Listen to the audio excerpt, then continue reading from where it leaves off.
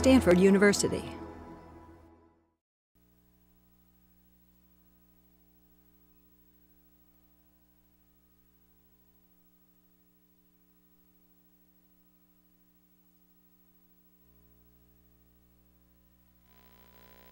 Welcome to EE380, winter 2010-2011. I'm Andy Freeman. If you're taking the class for credit, please remember to turn in the assignments via ee380.stanford.edu. Many of the talks in 380 assume connectivity, or at least connectivity is irrelevant for them. And then occasionally we have talks about ultra-fast networks and things like that. However, every year or so, we have a talk about the challenges of providing connectivity, especially in the face of economic or political opposition. Political opposition usually being a little more of a problem. Today's talk by Milton Chen and Yunlin Tan is well within that tradition. However, his projects are not just about shipping bits, which has been the emphasis in the past, but about facilitating communication. Oops. Oh, I seem to be off. Okay.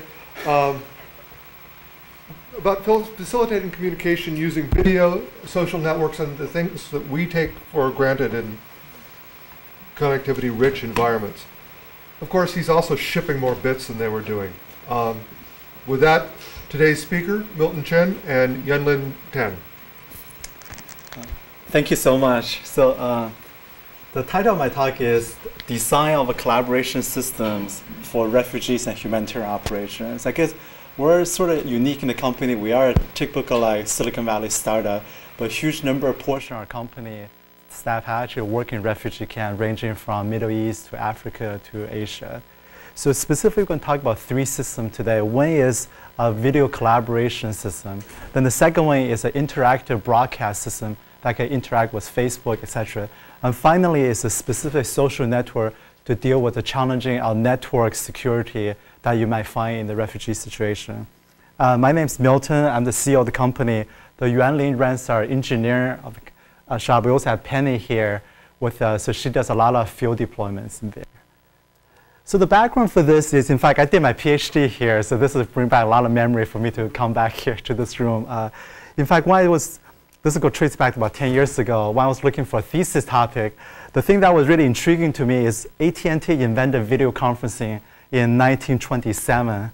And just in contrast, this is the world's first mobile phone. The entire vehicle filled with electronic. But even in 1924, you couldn't make the call on the road. What was intriguing to me was here's two technologies we invented roughly 3 years apart. So me as a graduate student, even I had a mobile phone, but video was this one thing. You sort of do it, but it just, the impact on everyday life seems to be still limited.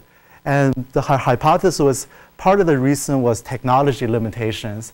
The other part was just limitation how we understand the visual communication science. So to solve that issue, this is actually what I built. In fact, this was one of the things, it was in the, just behind there, in the basement, one of the rooms there. So we called the ad hoc video wall. It was meant to make education setting more interactive. The idea you get 3 large flat panels, projections, you could get a grid of videos on there. It's meant to be, for example, all of you could be virtual, but even if I interact, I can still see everyone. It's meant to be very scalable. So then the other part of the thesis was focused on the psychology. In fact, if you read my thesis, half of it sounds like a traditional video streaming computer things. Other half sounds like a pure psychology thesis. And the reason I had that detour when I was studying this way seems to be a lot of the basic understanding of how people communicate was very inadequate, all the way from smell perception to eye contact to gesture and so on. Even basic parameter like, for example, what is the video resolution or how large a video you need to make. In fact, this was one of the findings actually got me, even as a graduate student, got me to free trips to Iceland, Brazil, and so on. It was sort of neat for me as a graduate student who loves to travel. And the reason this was interesting was the experiments we display video, we record a video of people smiling on very different resolution, we play them back. And the task is, if you see the person in the screen smiling, then hit the space key, they're able to measure the smile recognition curve. This is, you see the type of neat curve you find with a lot of these psychology research findings. And the interesting thing is, traditionally, a lot of time people have these Polycom, Timber, traditional room-to-room video conferencing system. People find the experience not very nice. And people always say, how come the experience not very nice? Turns out that if you count the number of pixels across someone's face, because typically there might be 6 or 10 people sitting in the room, the number of pixels across someone's face is actually like force you to operate in this region, which is actually very difficult to see, smell. That's why people feel like the experience is rather poor. And what we also find is if you once you get into the flat region, like the Cisco telepresence and so on, it's very natural experience. But one of the key findings is if you have a high-end webcam, assuming 1 webcam per person, if you just do the math, you could also operate in this flat region, so you could see smell very effectively. And we use smell as an indicator to all these other social cues. Again, there's tons of stuff that behind this research. So I graduated, once I graduated, me and a couple of folks involved in the project, we formed this company called VSee. So we've been operating for a number of years. In fact, let me show you a demo. Wait. Okay. I have a couple of colleagues online. The basic system, you go to VSee.com. You click on the download. So we make money out of the enterprises. We support about 6,000 enterprise customers. And for personal use, it's a free system. You just click on the download, and then what you get is, in fact, Eric, I'm going to call you right back, okay? Okay. So the basic system is you get an address book, sort of like Skype. If you want to call someone, and just click on their name. Hi, Eric. Hi, Milton. Eric, can you share application with us? Sure thing. Here's just a web browser. Great. So now, once Eric shared this, what I could do, I could click on the pen button. I could sort of annotate. What I could also do is I could also, if I hit the control button, I could also take a remote mouse and keyboard control, so work just like I'm sitting next to Eric. And one of the neat things is how you do the sharing is, any application you bring to the foreground, you see the share button. So if you want to share this with Eric and Gabriel, I just click on this. And the orange border surrounding the application is an indication to you that remote people could see this application. And then once you share, you could click on the pen, you could annotate. Again, you could do this any application. I could even share, for example, something like a command prompt. Again, any application you bring to the foreground, you click share. A remote person could see this. You could annotate, you could work. Then the final capability VSee has is a simple way to do file transfer. So, Eric, can you send me a file? Sure thing. Okay. So notice there's a file just came through here. So if you want to, what I could do is just take this, let me move this. I could just drag this file onto my desktop, and now I have this. So suppose I want to send the file to Eric, I could just take this, drag on top of someone's video, just like how you drag from folder to folder, and let go. This will go through. And one of the neat things about VSee is we spend a lot of time optimizing for very network challenging scenarios. Unfortunately, there's no cell phone reception here. So for example, if you have an iPhone, Android, tethering, actually that works really well. In fact, so we have a lot of deployment all the way from police cars, driving around, streaming video, and so on. Anywhere where you have a cell phone reception, that tend to work well. And part of our work to make adapt to network is we can actually do video very, very well. In fact, Eric, can you put your video on high definition? Sure thing. So his video is going to freeze for a little bit while during the resolution switch.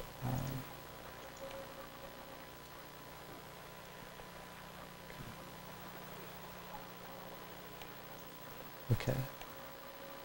So in fact, I'm actually sending the resolution a little bit bigger than what this monitor is able to display here. So we're actually sending an HD video over a network. The interesting about the HD is most people associate with HD with high-end Cisco telepresence system. In fact, now you could do this very practically. So we have customers, for example, just get a high-end PC with 3 graphics card output. You could make a do-it-yourself telepresence system, got multi-screen HD in this. So this is what you can achieve with this. Thanks, Eric.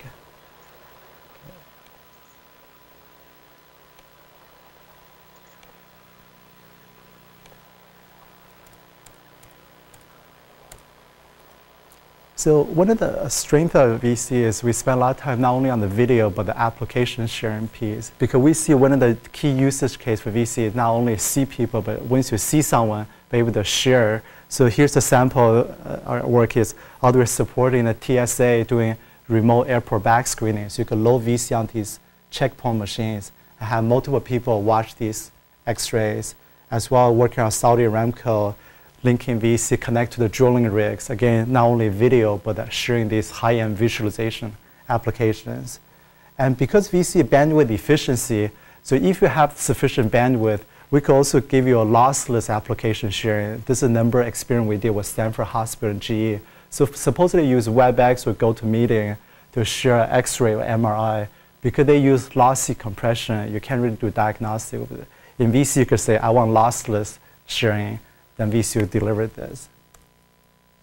And one of the property of VSee is, over the last number of years, we've been focusing VSee making work over any type of network.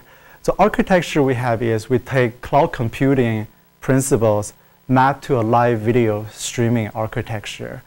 And so specifically, there's three properties. The first one is a managed peer-to-peer architecture. And right now on the marketplace, you have Skype on one hand, consumer peer-to-peer, very scalable.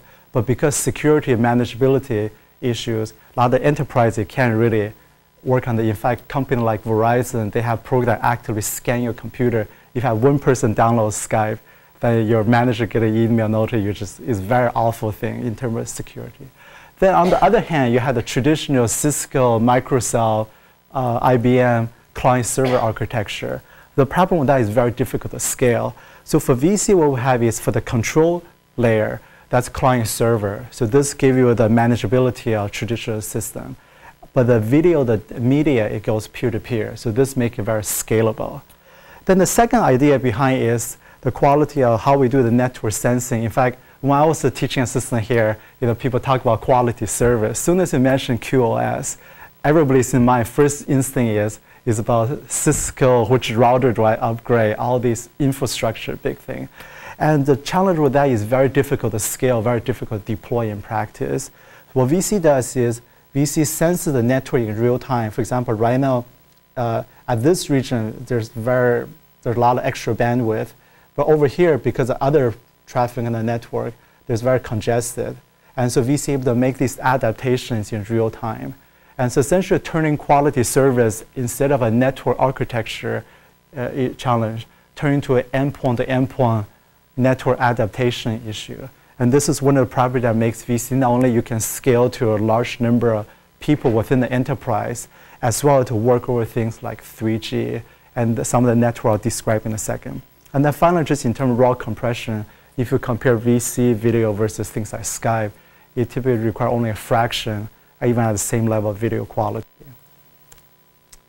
So when we started the company, in fact, we had the vision of solving a traffic jam issue. I know you probably think it's a little bit naive, so when I came out of PhD, I was thinking, that's the problem I want to solve. And the reason I want to solve that problem is every morning, right? I mean, if you're like 101, 85 is completely congested. So, but if you think about companies like whether it's Cisco or Microsoft or Google, they all sell plenty of collaboration system to their customers. But if you work for one of these companies, they make you drive to work every single morning. Or maybe you could telecommute 1 day or 2 days, but predominantly you have to go to work. Then the question is, why is that? Why is Cisco, right, they spent $3.2 billion buying WebEx. They spent $3.5 billion buying Timber. They have the Cisco telepresence. Internally, the office, their equivalent, their unified communication group has 1,000 people. You think all these massive in there, but yes, you have to go to work. Turn out one of the properties is all these tools are designed for very formal structured meeting. You schedule a meeting, versus it seems to be there's lacking something that meant for ad hoc, informal, impromptu work. In fact, the VSee, you see that property I see multiple people, do one-click application sharing, one simple drag to do file transfer, what we call C-share send, what design specifically came out of our last couple of years. We just decided to, even though we have a local office in Mountain View, but we only go to work on Fridays, even for local people. Every single day, what we do, we depend on this tool to get work. So over the last number of years, we've been evolving over just the feature set. This is how we arrive at this seashore sand as the only thing we'll do. So we've been very fortunate to have Jim Gibbons, who was previously on the Cisco board, also Stanford engineer, sit on board. We also have the Bill Perry, who was the Secretary of Defense for Bill Clinton for 6 years on board. And the two people below were my PhD advisors. One's here that currently who serve as company science advisor. So let me now take a detour. Probably this is where really the humanitarian refugee aspect. So when I formed the company, to be honest, I didn't know anyone in the whole refugee scenario. So because one of the property VSee is very low bandwidth, able to adapt to a number of the network challenge situations, we just got somehow to pull into our first project, in fact, was in 2004. It was a humanitarian project conducted by the US Navy. And from there, we just developed, now grew into a large social network of various people. In fact, I'll show you in a second all the different projects. And the theme for this is always no infrastructure. I'll give you a couple of examples. So the National Science Foundation, they purchased a site license for a product for everyone in the NSF. And one of the locations they deployed to is the Antarctica Palmer Research Station. Again, very challenging. You fly scientists there about 6 months at a time. And they need a very simple way to collaborate with other scientists around the world. And we've been supporting Angelina Jolie connecting with Africa, and also President Obama's inauguration. In fact, let me show you just a couple of pictures we did for there. So this is the command center for the Obama inauguration. I was in this room during the inauguration. This is where they direct about 8,000 police officers during the event. So what you have is they have the command center where they're able to pull in multiple security video feeds, as well as they had these individual terminals. So I think you can have very rapid interaction from DC police to the Secret Service, FBI, Homeland Security. Again, the theme for VSee is very simple, lightweight, and fast. What they also did is they also have these command vehicles remotely, and what they were using was using Verizon to air card to connect, able to link the video from the vehicle to people just controlling, walking around, linking back to command center. And during this event, we actually did tests from Sprint, Verizon, AT&T. We found actually Verizon worked really well in the DC area. So since that event, we've been actually just pulling to a wide variety of projects from almost around the world. So I have actually traveled to Beirut to doing projects there. So this is actually doing a microscope experiment. It was actually Charlie in the back there. So again, then this is a project I've been to Saudi Arabia a couple of times where they're using VSee again for the oil exploration project. So I have traveled to Dubai. This again is just, our theme is you could just go anywhere and make the technology practical enough to do the link up. So I also been to Nigeria. This is where there's a lot of terrorism and various activity in there, but it's a very challenging network. Again, in this case, this was a satellite deployment. And we also have done project with Darfur, Rwanda. So this is a project with USAID. Was an AIDS education where they want to link in doctors and nurses in the US with the camps to provide training in Rwanda. So this we also have done project in Iraq. I don't have any interesting picture for there, but I thought the interesting was Burger King looks like in Iraq. Then we also have done this from airplanes. You probably get, if you have broadband in air, a lot of time it's not, if it's not extremely congested, you can actually do video very well from the airplane now. And this is... Are you allowed to use those in the plane? I think strictly if you read the rules, you're not supposed to use whatever, but it's okay, I think. Don't quote me, but okay, we have a lot of people do use that. Mainly it's people as, you have meetings and various... Nobody really knows how they interact with aircraft stuff, so they just, to be on the safe side, they say no, but nobody really knows. Yeah, but what's in the air? The pilot can shut it down. Yeah. No, it's service now. It's $16 a flight. Yeah. It's part of that. You just have to be on the right airline. Yeah. Control. Yeah. And Strong Angel, this is a set of exercises funded by the US DoD. Mainly it's looking how to apply for US military work with NGOs and in a specific humanitarian disaster relief operations. So this is set up where it was a set of exercise. We went down to a big island, Hawaii, to simulate just nothing. So all the way from brain communication to be battery power, solar power, all the way out to providing. This is a session where from these tents, were communicating with the CIO of DOD, Dr. Linton Wells. Here's some other experiment. For example, you could take VSee where these were Wi-Fi antennas. You can actually all the way from ground communicating with the airplane as the airplane making low altitude fly-throughs. Again, these are all cases where you don't have your cell phone network, you don't have your satellite, but how can you still maintain communication? And here's another theme experiment where you could take just a truck rental, adding these more powerful omnidirectional Wi-Fi antennas. This will be able to give you a range for there. So you see here, me and my colleague on the vehicle driving around. This was around San Diego.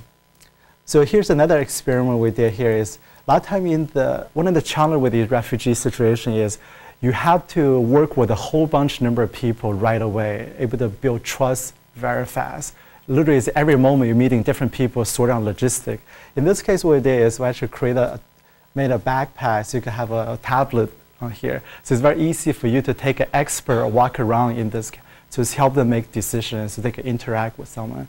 Because one of the things for this a lot of time is you really want that expertise to come in here. Here's the vehicle, here's a road that's broke down.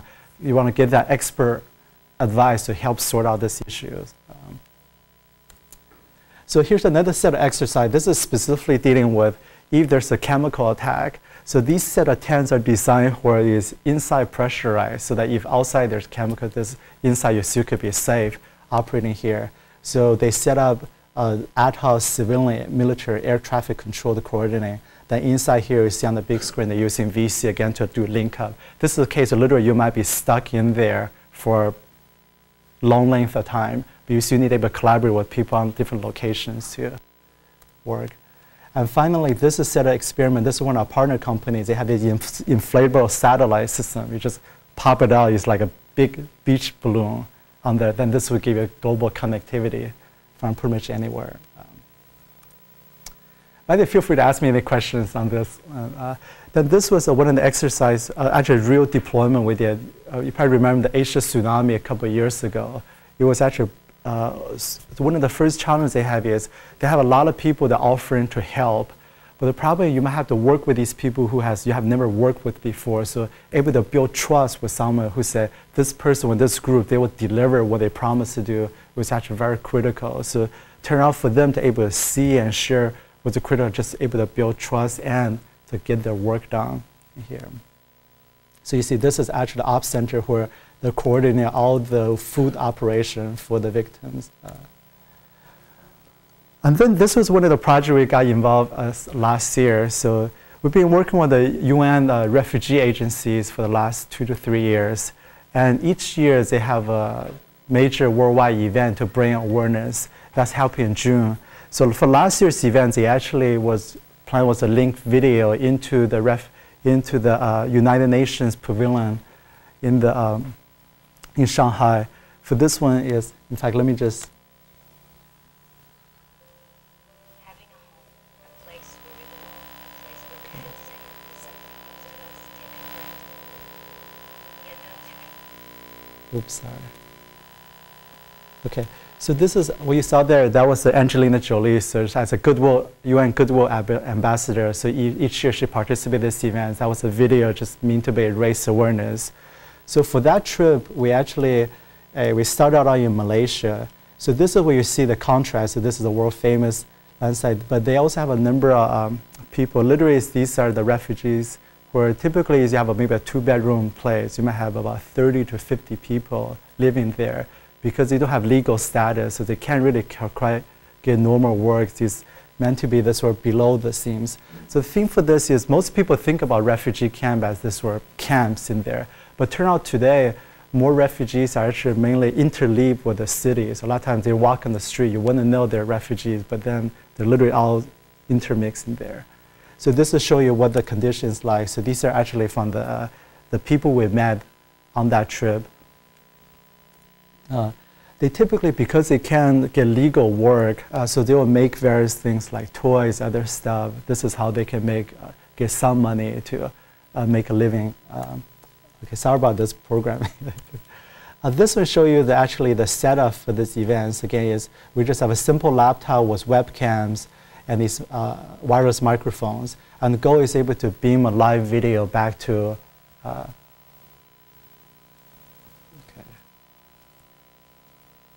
Okay. You're able to beam a live video to anywhere else. You can interview these refugees about giving them voice, for otherwise it might be hard to have. Then the next place we went to is actually Syria. So we went to specifically, this is on the Iraq border. This is what travel the UN doing. This will give you a sense of what's it like if you're actually on the Iraq border in Syria. And most of these people typically they're pretty much, is a man is missing from these. These are mainly refugees coming from Iraq. And the woman is illiterate. And they typically have about 5 to 7 children. So in fact, this is showing you one of the families we met there. In fact, this is typical the livelihood is there. And they're mostly is living off the UN support because again, they don't have the training, they couldn't really get jobs in there. And the whole area is very desolate. They're literally driving there, just essentially desert came out there. But it was sort of fun, you know, there are a lot of people is really, really friendly in there. So you see, we're driving there with this kid came out to show him the rabbit he had. It was really, the people always, and you see this kid, and she actually had a watch that's actually, so we actually brought them some pens in there as gifts there. And then finally, here's the setup, you see. This is where in a typical home we went there. So we have the beacon satellite, so it's roughly the size you can print on your backpack. The whole idea here is okay. Sorry, let me stop. Okay.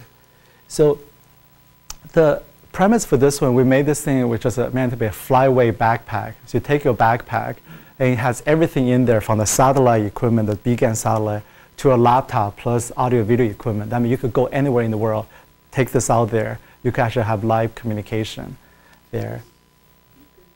Satellite you're saying, is that like a transceiver to get data connected? Yeah, give you a satellite connectivity, give you a bandwidth, yeah, network.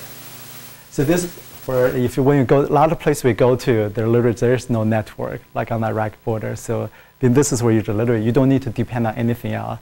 And typically this one has about 8 hours of battery life. So you can literally go on there, do a whole day of session without not require anything else. Is that expensive? Yeah, the bandwidth, the device itself is very cheap, but the bandwidth is very expensive. So for this one, we're fortunately the Immersat, the company runs this, they donated the bandwidth for this event. Yeah. Okay. That was it. Okay. So that particular unit costs about 2 to 3 grand, and bandwidth without QoS, so best effort 300 to 400 kbps is about $5 per megabyte, and with QoS it's about anywhere from 5 to 15 per minute. Yeah. Yeah. Per minute. Yeah. Using that. Yeah, this is one of the deployment for this is really, for example, you have a scenario there, you need to just go there. There is nothing there. So this is really meant to be, is for your forward deployment folks. You can get there, set up the linkage. Then after that, then you can set up more like this, more like VSee, some other stuff, which is actually a lot lower cost. But the nice thing about this, literally just you take your backpack, everything's on there. You don't even need to check in your luggage. You can go anywhere. Take this one out there. These things very simple to set up. Then this will give you global connectivity. And the reason that took us to, okay, sorry about that.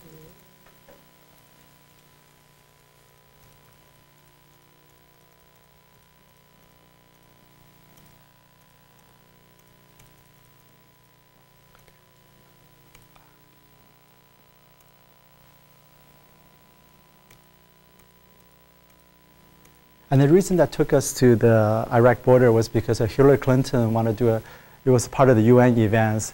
This was doing global video sessions where she connected to Syria, to Congo, and to here. This is a United Nations High Commission on Refugees. So the idea is you could be in this refugees' home on the border and stream up to Washington, D.C. here. So they're doing this type of linkage. So one of the things we did for this, a lot of times people do these events is they want a way to able to reach a lot more people, not just do a point-to-point video link out to get people physically there. So we had a lot of requests to say, could we just make it global where anyone in their home, they could also participate in this event. So for the VSee, what we built is, we're not a broadcast system. What we have done is we did a back-end integration. So in this case is the singer-actress Mandy Moore. So she was in Ashton Kutcher's studio in LA, connected to UN staff in Washington, DC and New York. So it was a three-way video conversation. Then this whole conversation was pushed out onto Facebook. So you, for example, go into the Nothing But Nets, this campaign going on UN on the Facebook page, then you could just watch this three-way conversation. What we did for them, we also added Twitter and global text chat support. So the idea is when you watch this video, it's not just you lean back to watch this video, but you can actually lean forward to participate, engage with this video in the panelists. And the architecture for this, again, is on the front end, VSee is able to just sync in a wide variety of different type of network, from 3G to satellite to a network. But there's an interface into your broadcast system. This is where our API will interface with. Again, we can work with any video broadcast system, whether Ustream, Livestream, and so on. Then through there, it's also tossed into the internet broadcast. And then this is how you can interface into your own web page or Facebook. In fact, let me show you one video of what this looks like.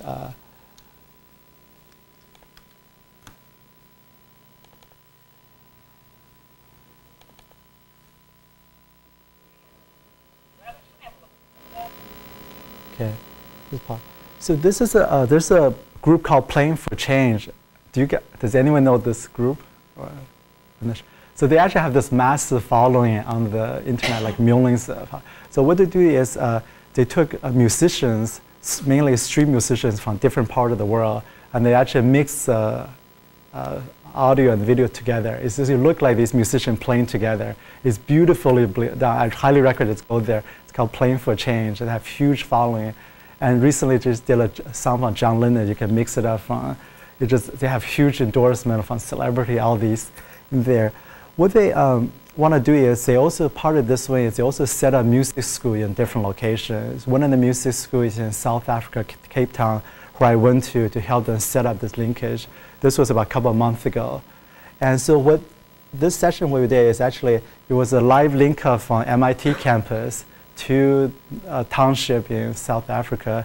Then the idea you can link up. So we see, this is a screenshot of the actual event. So on the left-hand side, you have the Twitter feed, people talking about this thing.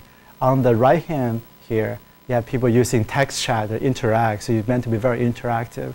Then in the middle, you have this two-way video, and this again just push out.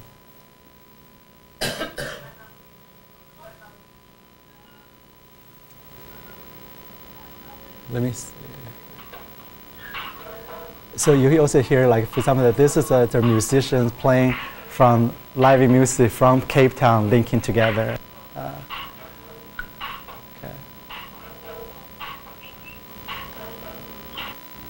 Okay. Let me do this. I'm going to now turn the floor over to Yuan Lin, who's going to talk about one of the newest projects that he spearheaded, specifically how to make social network work over these type of projects in Darfur. And let me turn this floor over to him. Turn this on. Should be on already. Okay. Okay, don't touch it. Okay. Just copy updates I was making while Milton was talking to the desktop. In fact, while he's sharing this, I think maybe I share a story with Yuan Lin. So I think we as a company are sort of unique. We are sort of Silicon Valley, like a venture back, that type of style. But Yuan Lin, before he joined VSee, actually, he was working on this project using his own money. He had traveled to Darfur in Chad, in there. So we have this team of folks who is actually just, literally is like, you think of software engineers that are programming, right? That's how we do it. These actually set of people that actually, they have a day job. At that time, working on VMware. Then in the evening, just volunteer time to work on these projects. Then they use their own money, get on the airplane, actually go there. You can see some of the, it's a very harsh condition to go in there. And And also Eric, you see on there, he has also been to Chad a couple of times. Also Gabriel, you see there, that's also one of the main person behind it. Okay. Yeah.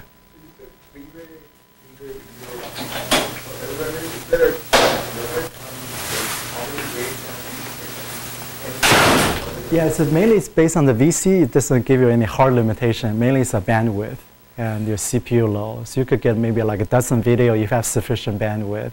But if you do these type of refugee thing, a lot of time the bandwidth is very limited. So 3 or 4 is probably the maximum you'll get. Compress the video? What's that? Compress the video? We compress the video a lot. In fact, we probably compress more than any, like compared to Skype things. In many cases, in fact, how we got involved with projects like Angelina Jolie or Hillary Clinton was always the first instance, let's use Skype. Then they were trying to use Skype, but it just, the quality was so poor, they just say, we can't use it. Then they say like, is there any other solution? Then that's how, in fact, how we got pulled into these projects. Okay. All right, thanks, Milton. I'm Yuan Lin, and I work at VSee in the engineering group. So at VSee, I think a lot of the team is really just interested and passionate in human communication. Of course, in the commercial sector, but also in ways it can bring people closer together and ways it can really kind of really realize the potential of that phrase, bringing people closer together. The VSee product is a great synchronous communication tool. It's real time, right? You get on video, you work on something together. At the same time, I think there's also value in asynchronous communication. As we're all aware, everyone uses Facebook, everyone uses email, and that's a good complement to real-time communication, both again in the commercial sector as well as in more humanitarian social settings. So I'm going to talk about a project that I and a few VSee team members, along with some partner organizations, have been working on at night and in our spare time over the past few months. Before that, I'll say that this is really new stuff. So maybe don't expect any kind of stunning, groundbreaking, Nobel Prize winning type of things. But I guess treat this as a sneak preview to some perhaps interesting areas that we are exploring in the world of social networking. So first, I'll spend a few slides on giving some background to why we're doing this. So for about 5 years now, myself and a few colleagues whom you'll be hearing from later have been working on the Darfur conflict. And Darfur is a region in the Sudan, about the size of France or Texas. It's on the west of Sudan, neighboring Chad, population of about 7 million.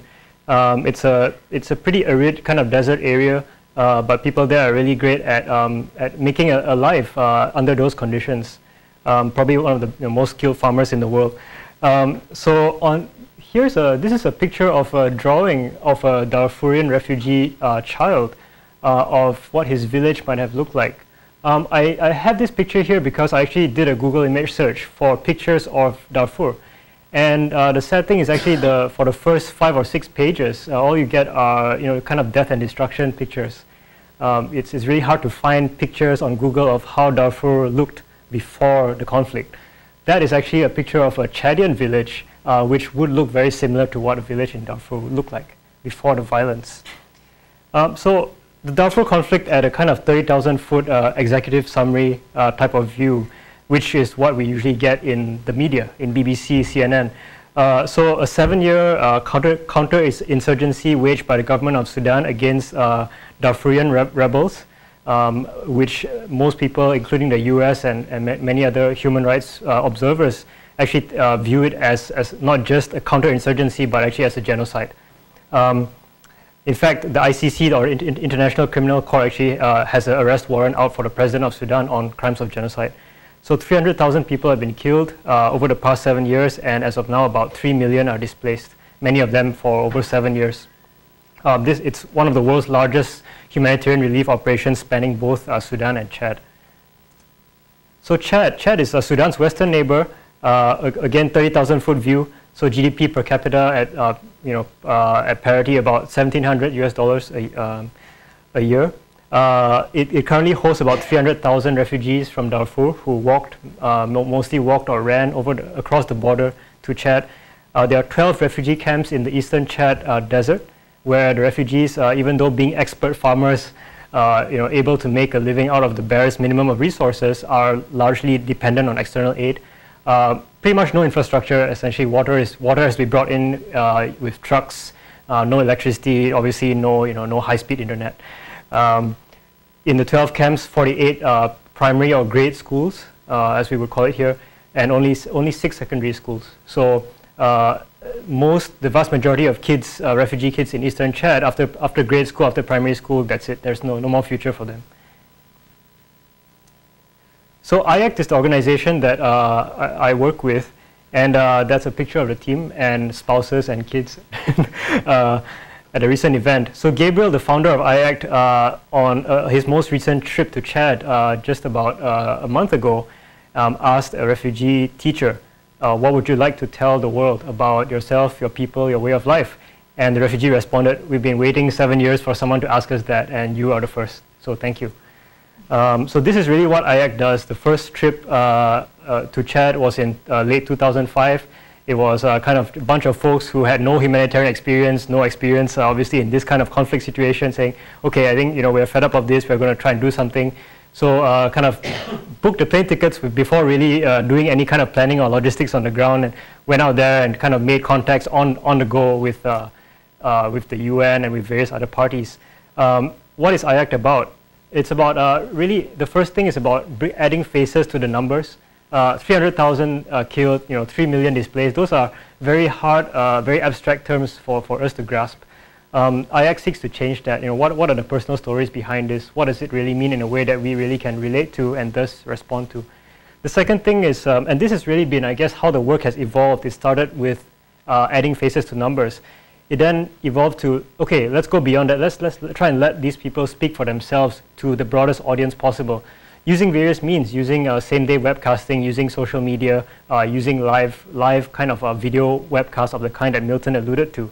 The third phase, which we are now exploring, is, okay, let's go beyond that. Instead of a one-way, letting the people speak to the world, what if we can actually create, despite the complete lack of infrastructure, constant relationships, mutually enriching relationships of the kind that we are used to in the first world. And the hunch, and I think we are starting to see some evidence of this, but the hunch is that once you do that, a lot of things naturally happen that are really good for both sides. And for the people on the ground, bringing about kind of a different kind of humanitarian support, not just the receive a letter in the mail from CARE or UNICEF and make you feel guilty, okay, send a check, but to kind of really understand what this person is going through, really feel that empathy at a deep level, and thus be able to respond not only much more precisely and much more relevantly, but over a longer time. So that's what IACT seeks to do. So this is kind of Chad and Darfur up close, right? Not the BBC, not the CNN. This is kind of really what we're in the business of. So these are two Chadian, Darfuri children, and they also happen to be, I guess, future presidential candidates of Sudan. So Jamia is 16 years old. She's in the 6th grade. At Obama School. Obama School used to be called something else. I think the UN called it like School A or something very exciting like that. But when Obama won the election, the refugees actually said, okay, we'll just rename the school to Obama School. So she's second in her class. She lost, some relatives in the government-led violence, and she and her family walked 4 days across the desert to a refugee camp many years ago. Rahma, our good friend, is 14. He's in grade 5. He likes English, Arabic, geography, and math, pretty much all the subjects. Plays soccer, favorite team Real Madrid, and also wants to be president of Sudan. So this, let me go a bit into now the technology and start segue into that a bit. So 2005 all the way till now, I think IACT, a big focus is how can we use the technological tools of the day, mash them up, maybe innovate a bit here and there, and be able to kind of bring really new and interesting ways to communicate. So 2005 was kind of the start of it all. Gabriel, the founder, called me somehow. I think he knew my friend and said, okay, I know nothing about tech. How can we do same-day webcasting from the Chadian desert? I was like, okay, I don't know, but maybe I'll try and find out. So that's how we got into this whole Inmarsat BGAN thing, which Milton, Inmarsat is a global satellite, a geosynchronous satellite constellation. It lets you get a very expensive but high-speed internet from pretty much anywhere on Earth, except the North Pole, I think. So that's what we started doing in 2005, same-day webcasting and kind of manual relationship building. Go to a school here, okay, record videos of the kids sending messages to the refugees. go to the refugee camp, at great cost and expense and risk, show those messages, record responses, come all the way back. And IAC team has done that since 2005 about 9 times. One time caught actually in a Chadian coup attempt, and actually like almost like being in a movie. I wasn't there, thankfully. So in mid 2007, the third trip to Chad, we started thinking, okay, this is great and all, but I'm sure we can do better. What if we can stay in touch with these folks, not just like twice a year, but all year round, right? What if we can kind of stay in touch in a much more cost-effective and agile way? So we started thinking about, okay, what can we build? The first idea was actually to build a distributed video messaging app. Pretty much think of an email client, except much more simplified, able to operate completely offline, so not cloud-based, and obviously able to send and receive video messages very easily. Around mid-2009, we started exploring using the VSee technology to do live webcasts and live video interactions from the refugee camp. So we did a global event, World Refugee Day 2009, where we did almost, I think it was a 2 to 3 hour webcast from the camp. The IAC team actually like walking around, satellite modem in hand, probably some cancer risk, but walking around and just like getting letting the world really experience life in the camp, right? So the kids playing soccer, the families cooking their meals, and of course interviews as well, the refugees, to really get their thoughts on what are their hopes and dreams. That was mid-2009. So that's the start of what I call a kind of direct synchronous interaction. In October of last year, we were, it had been a rocky road getting the distributed video messaging app deployed for various reasons, which I won't go into. But we kind of reassessed, okay, the basic idea, and realized that I think for what we're trying to do, which is really build community, it makes a lot more sense to build a social network than it is to build a kind of one-to-one video mail client. So social network, I think there's a lot of value in the communication being a bit more dispersed. People who were not necessarily the recipient of a message, of a communication, actually seeing that and being able to participate in that. So there's a lot of, I think, community building properties which a social network has, which a video mail client does not really have. So we decided, okay, let's rewrite this thing. Of course, December last year was the next trip to Chad. So we had about 2-3 months to design and implement this application. It was actually successfully deployed. Pleasantly surprised by that, and to one school in Chad, which is now connected to 15 U.S. schools. I'll show you in a second. Okay, let me move on.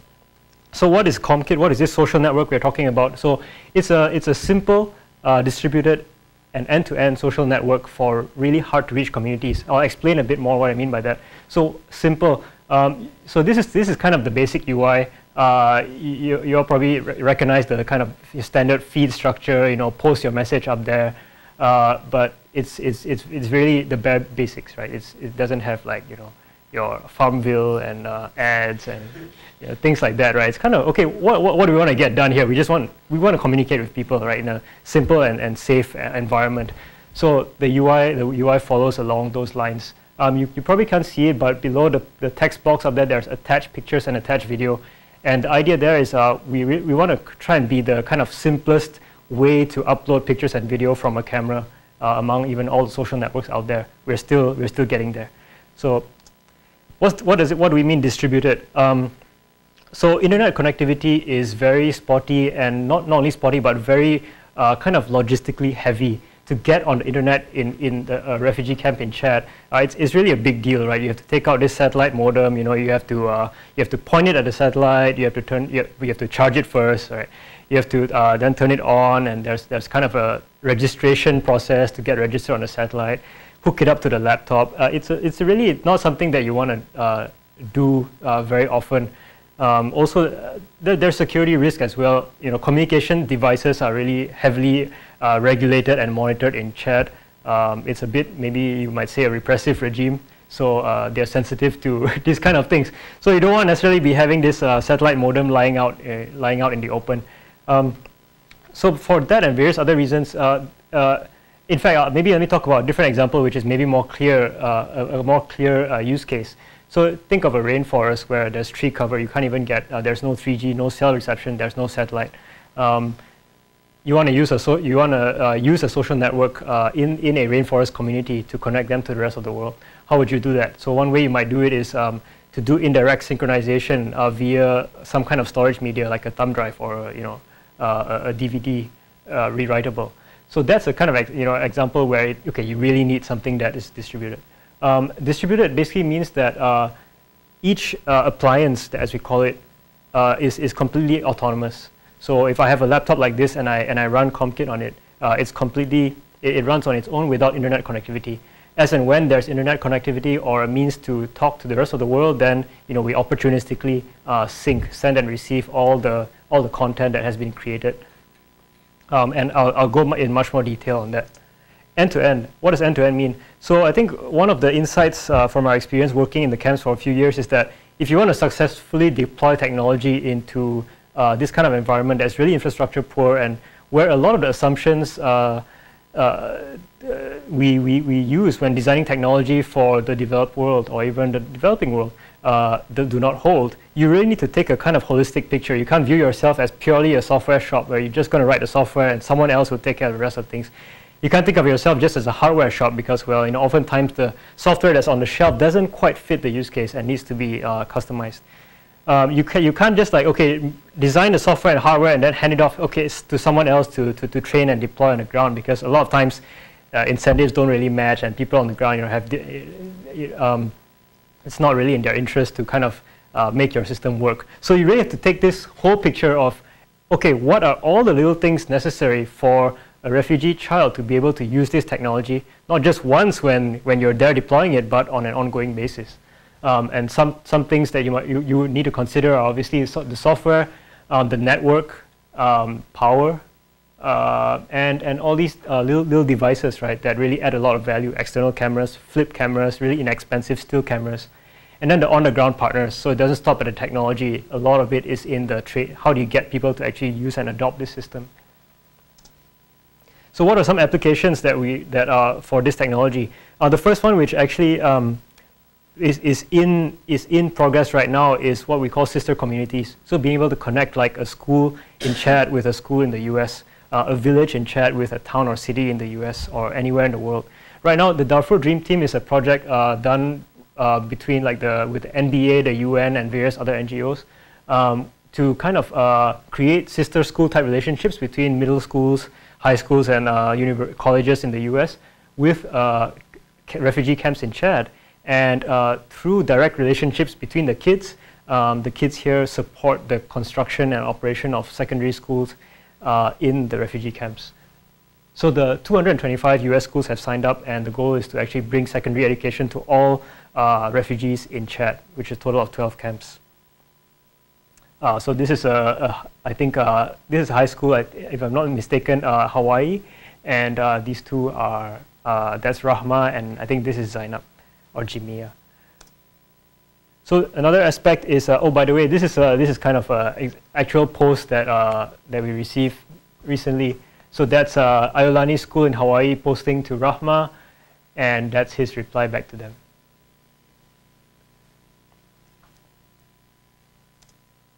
Okay, another application is kind of what we call like truly global citizen journalism. So I think we like to think that in this day and age, a lot of the pieces are there that anyone in the world, no matter how challenging an environment, can be a citizen journalist and can really shed light on what's going on in his part of the world. I think that assumption is, or that assertion is not quite true. It's maybe 99% or maybe 95% true, but there are still many parts of the world, Chad, the Amazon rainforest, etc., where there's one thing or another thing that makes that not quite be possible. I think with this combination of technology and tools, I think we are actually there, if not there, very close to being able to allow literally anyone on Earth to be a citizen journalist. So what's the architecture? I think at this level, it's not rocket science. So refugee camps on the left, kind of well connected. For example, US users on the right. Refugee camp connected to the cloud or the internet through satellite. Okay, and so that is the software. Our software stack is pretty simple. The same stack runs on every endpoint, from a web server in a US data center to a tiny laptop in a Chadian refugee camp. Any SQL database, any database at all. We wrote the app using Groovy and on Grails, and I'll talk more about that later, why we chose that. And so it's I think, yeah, I'm actually quite happy that we were able to kind of reuse the exact same code on every node, from a server in the US, which is used by a whole bunch of people, down to a single laptop, which is used by maybe 10 people. Okay, so I'm going to talk about some of the maybe key design points or the design goals in this system. So one thing is offline operation. I already mentioned why nodes need to be able to run offline and fully autonomously. How we achieve this is basically all the data and code that you need to use the system is cached or runs locally. All the content that I create, all the content that my friends share with me, and all the content that people send to me privately is cached locally. There's an internode kind of synchronization protocol. By the way, if you guys are familiar or have heard of the social network diaspora, a lot of these ideas, there's a lot of overlap there. So there's a protocol that nodes use to communicate with each other to share content. Basically, the way we've done it is, if you remember that software stack and are familiar with the concept of the model view controller, our controller logic is actually used both by the front end code as well as the synchronization code. So you kind of have that same code modifying the database. Whenever a user does something, posts a comment, sends a message, it generates an event. An event basically has a globally unique ID. It has some data, and it has a set of remote nodes, basically who's interested in this event. We serialize all events as JSON for easy transmission over the internet, over a thumb drive. And each node basically logs events and at various points synchronizes them with other peers. So I'll go into that. So basically, our sync algorithm in a nutshell, we actually piggyback on the application frameworks, transactional semantics. What does that mean? In Groovy on Grails, every controller action, if you will, or controller method or function is transactional. That's provided by the framework. So either it all succeeds or all fails. So the way we did that is we use that is when a node detects another node online, it basically when node 1 detects node 2 online, node 2 tells node 1, okay, this is the last event you pushed to me. And the nice property there is that was the last event which was transactionally committed to the database. So we kind of have really nice replayability and idempotency in this system. Okay, internode bandwidth efficiency, really important as well. As we mentioned earlier, satellite is about $6 per megabyte. So we never want to send something twice. So we do kind of content addressability by making sure that every object in the system has a GUID and is addressed by its GUID. So if you have that, you have that, right? There's no need to ever resend that. Large objects are split into multiple small events of about 100 kilobytes or so. And so using the kind of natural transaction semantics I talked about earlier, if I have this 10 meg video and I've split it up into these 100K events, and I've sent about half, and then the satellite connection goes down. Next time it comes back up, we basically don't resend anything. No UI, Chrome, HTML, CSS is ever sent over the network. Only content. That saves a whole bunch of data transfer. And also, this in the works. The media, all rich media, pictures and video are recompressed to the appropriate size based on how much kind of bandwidth quota or data transfer quota you have left, which can be configured. User experience is really critical. I already mentioned that it's the kind of the complete experience has to be accounted for, because any small thing in the middle of the desert when there's really no tech-savvy user for miles around can become a showstopper. So everything from the way the machine starts up, do you go into the Windows desktop and then the user has to kind of start a browser and navigate somewhere, or does the machine boot up straight into the app? I think it's obvious which is the right answer there. One thing though is I will say that we drastically underestimated our users in the first version of the system. So I think we had this kind of maybe stereotypical mental model of users being very tech illiterate and not being exposed to this kind of thing before. And we went a bit too far in, I think, the hand-holding and simplification. So we actually had our first UI, I think Milton commented that it looked a bit like PowerPoint, because it was very like, okay, this screen, and then there's all these big colorful buttons, and you click one of them, and then it takes you to the next screen. So very, kind of fixed interaction path. You can only do one thing on one screen or something like that. And we also actually we had kind of narrated UI prompts throughout the. So on the top right corner there were recordings of actually a Darfuri guy narrating. Okay, now you're at the inbox. To send a message, press the yellow button. Things like that. So that took up a whole lot of time, and actually in hindsight it was totally a waste of time, because when we did this kind of the prototype of a social network and try to deploy that, the kids learn so fast. Within a day or two, they had never seen or used a laptop before, let alone a social network. They were posting messages, they were commenting. Of course, typing really slow, but just the pickup was just amazing. Despite that, I think that's not an excuse for bad design and overly complex design. So I think similar to VSee in ComKit, we've tried to be as minimal and as I think the term is one click as possible, kind of barest minimum steps to achieve any task. Because I think that it may not kill the experience if it's more complex than that, but it surely hurts adoption, and so surely hurts like the willingness of people to start using this more. I also wanted to mention that one thing which maybe differs a bit between us and say like Facebook is user safety is a real priority. A lot of the content, a lot of the conversations going on here are quite, you don't really want the whole world to see them. You don't really want anyone to be able to know who is talking to who, things like that. So ComKit by default is private, and the way that users come into the system is through a kind of a management console. And the social graph, you can't really like just search for anyone, add anyone as a friend. As of now, it's kind of a bit more managed in that way, that we actually create, okay, these people talk to these people and so on. So I mentioned we chose Groovy on Grails as the platform. Actually, that turned out to be an amazing choice. So here are some kind of messages from our Subversion repository, just to give you an idea. So this one is, okay, 12 hours or so of work from San Francisco to Hong Kong to Kuala Lumpur. So this was a flight which I went home in December, and pretty much was able to implement the vast majority of the synchronization protocol, which I mentioned earlier, on that flight. I think this is more a testament to the great, just the great power and agility of today's cutting-edge web frameworks than it is to the programmer. On the final day that the team was in chat, we still didn't have private messaging, so we implemented that in less than a day. We implemented kind of video file upload with asynchronous like recompression and whatnot, also in less than a day. Pretty amazing stuff. The whole prototype was written in under 1 man-month by people who had never used this framework before. We really extensively used third-party components, everything from security, authentication, the video processing to the front end. And I think for anyone developing systems of this sort, definitely the old advice to kind of don't write your own unless you really have to, that really holds true.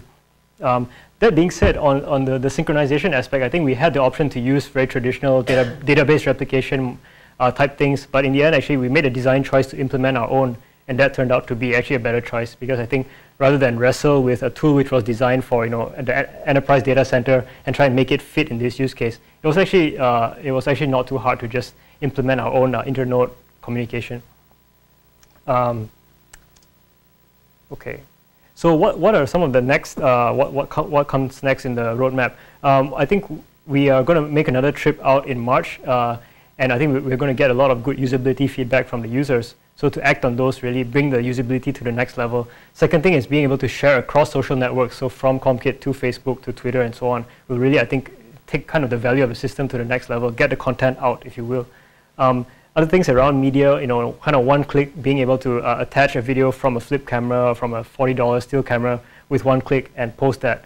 As well as, I think we're really interested in the notion of simplified video editing. So the idea is, if we want to allow the kids to kind of produce their own mini, almost like TV shows, kind of like the monthly news broadcast from Camp Jabal in Chad, or like be able to update funders of the school. Okay, you know, this is kind of okay. Here's the update on the construction, and here's the update on, you know, our classes and all that. I think they can do it from what we've seen. So we want to put tools in their hands that allow them to do that. So let me show you a video.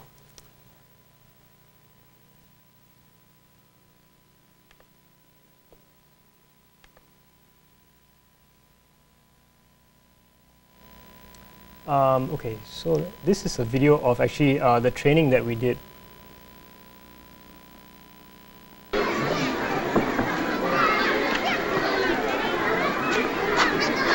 This is just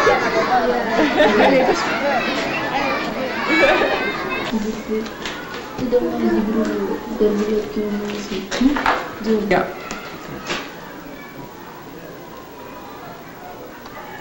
Goes the other way. Yes.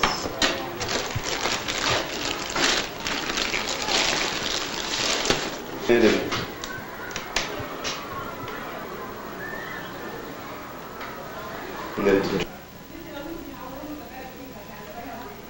now both are, you see? Very good. So you have a new message from me. I wrote it this morning. DTT is our foreign training team, sister schools program. So this program.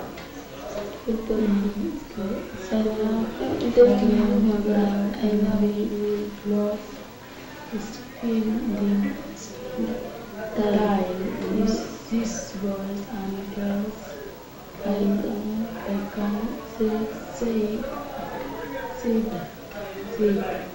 and girls, I can say that. Okay, move from here? Yeah.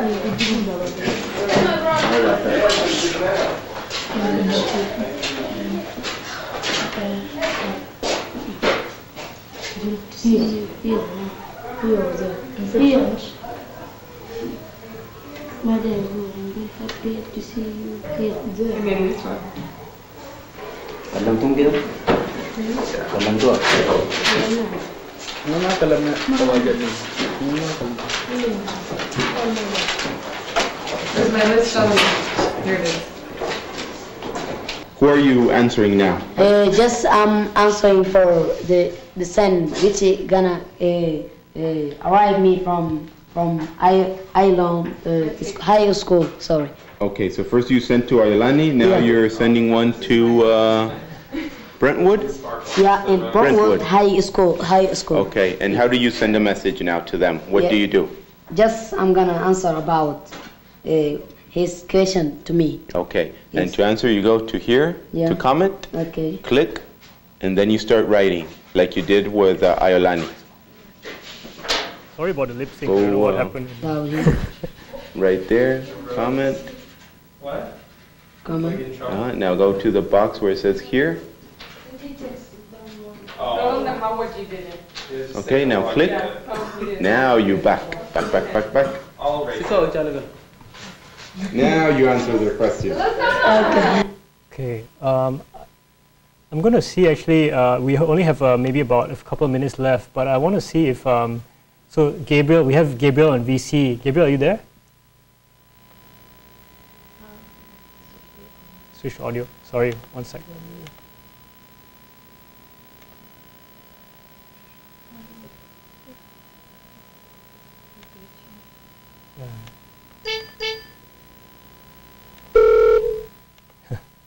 Hey Gabriel, are you there? Yeah, can you hear me? Yeah. So Gabriel and KJ in the background actually were on the ground in chat deploying this, and I was wondering maybe if they could speak for a minute or two about their experience, share that with you guys. Yeah, you know, Yonlin, first I have to confess that I didn't understand more than half of what you said. So all the tech stuff pretty much over my head. But that probably makes me like the perfect person to go deploy, because on the tech side, I'm a lot closer to the refugees than to Yunlin, so it's pretty good. And as Yunlin was saying, these camps are as remote and isolated as you can get. They're in the middle of nowhere, and you have a population that has gone through things that we cannot even imagine and we wouldn't want to even think about. They've all seen their homes destroyed, families killed. Many have seen mothers, sisters being raped in front of them. And now they've been living in refugee camps for over 7 years, where beyond the physical isolation, they felt forgotten and that the world does not care about them. So what this means to them, it's hard to even express in words. You just have to see the kids sitting in front of the computer and thinking about their messages somehow flying into the air, bouncing off of something we call a satellite up there, and then coming down, and some kids in Hawaii seeing it and then responding. Their faces just light up, and it just goes beyond anything we think of as far as social networking and communication means to us. So these connections are invaluable, and they're invaluable in the immediate, as they're experiencing, but then also just for their spirit and what it does to the whole community in the refugee camps, to know that they're connected to something out there that cares about them and that gives them hope to continue towards the future. Hey, thanks very much, Gabriel. So I apologize for going a bit over time, but I think we'll probably wrap that up. Just want to thank you all for your time, and a slight plug that VSee is hiring, as well as we're also looking for actually volunteers to help on this side project. So if anyone's interested, please come and talk to us. All right. Thanks very much.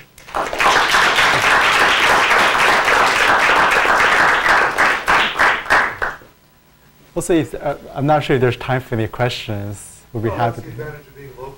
Yeah. We keep going. Sure. Okay. Stop in a minute. Okay. Thank you. Sure, please. So you mentioned that managed PhD. That's correct. So I was just wondering, like Sky encrypts all traffic, and there's notion of hypernodes or something like Yeah. some nodes have high bandwidth, so they get elevated. Can you elaborate a little bit more on the architecture of these? Yeah, so the managed peer-to-peer aspect, so when you log in and when you call someone, you do need to go to some server that authenticate against you. So this is could be controlled by, so you could take this to your private server, set up your private deployment, or when you use our public server, we manage that. Then the encryption is always endpoint-to-endpoint encryption. So we basically use the server to exchange a public RSA key bounced around. Then you have a private 256-bit AES session key that's exchanged between the peers. So essentially the way you can think of it, when you connect with somebody, what Eric will, first thing you do is you form a peer-to-peer network link. Then you create an encrypted tunnel between the peers. Then after that, all the video, everything else goes through there. Okay. So these kids in Chad, where did they pick up English? So they actually learn English in the school. Yeah, I guess the quality of the instruction and kind of the resources they have, the textbooks and all that is really limited. So, even though they're really smart kids, like they could probably learn a lot faster given more, But they do have English classes in the camps.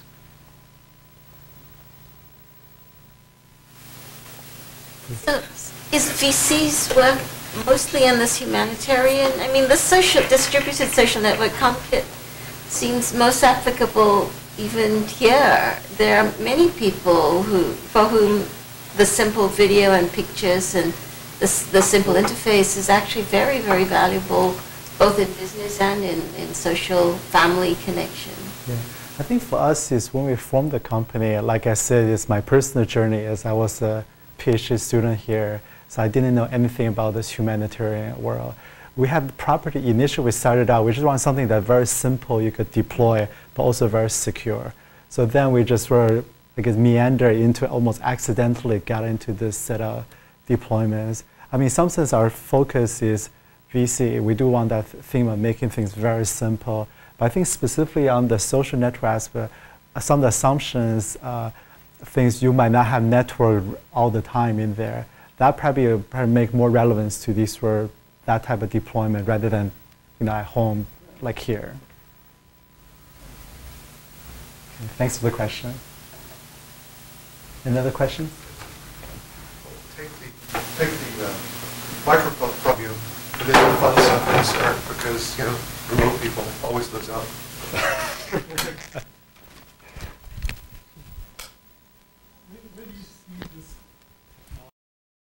For more, please visit us at stanford.edu.